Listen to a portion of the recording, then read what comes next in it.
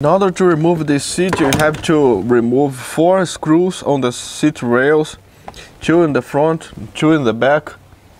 Push the seat all the way back to remove in the front, and then push the seat all the way to the front to remove those from the back. In order to remove this cover here, it's a cover made with carpet, you have to release these 2 springs here. They are attached to a rail on the back of the seat. You have to push the seat all the way forward, and then if you put your head down there, you're gonna see these tips of the strings, these hooks attached to a bar in the back. Remove them first, and then you're gonna have access to all controls of the seat. You must say this SCC has something different from other cars.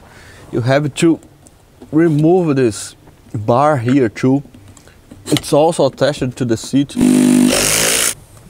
I'm not sure if we'll be able to watch this, to see these springs. I told you, they are here. They are here and there, and they secure this trimming, this carpet trim I told you.